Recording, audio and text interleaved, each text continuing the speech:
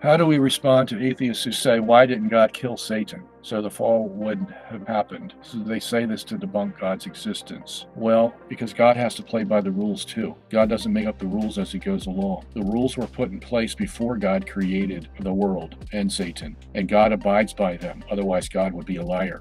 So God put the rules in place and dictated what God did, and that way God remains just. It's a lot harder for God than it is for Satan because God has to always play by the rules and he can never lie. Satan, he can use good, bad, or anything in between to get his plans accomplished because he doesn't care about justice, but not God. So that's why he didn't kill Satan.